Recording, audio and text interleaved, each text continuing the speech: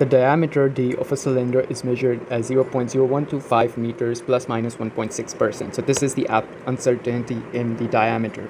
Calculate the absolute uncertainty in this measurement. Now, the absolute uncertainty is given by this uncertainty percentage multiplied by the value, the actual value.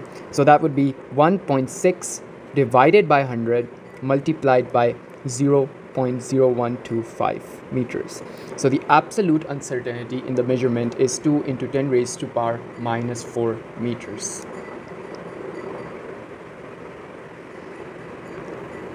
Next, the cylinder in A stands on a horizontal surface. The pressure P exerted on the surface by the cylinder is given by this equation. The measured weight W of the cylinder is this, and its uncertainty is also given. Calculate the pressure P. So first of all, we just want to calculate the pressure P. So P is equal to 4 times W. W is the weight, which is 0.38 newtons, divided by pi, and D squared. What was D? D was 0.0125 meters from here. This gives you the pressure P as 3100 newtons per meter squared. So that's 3100. Next, we want to compute the absolute uncertainty in the value of P. So again, P is 4 times W divided by pi D squared. So this was squared before, right? So you have pi D squared. Now to compute the absolute uncertainty, we ignore all the constants and all the variables, we add them.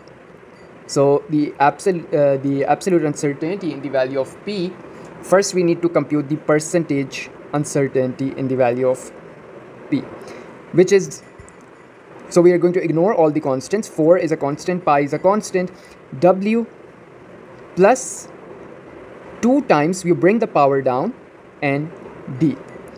So again, these are the uncertainties. So let me write it down as percentage uncertainty in W and 2 times percentage uncertainty in D. This gives you, so the percentage uncertainty in W is 2.8%. So 2.8 plus 2 times the percentage uncertainty in D, which was 1.6%. So you multiply it by 1.6, and this gives you about 6%. So that's the percentage uncertainty in the value of P.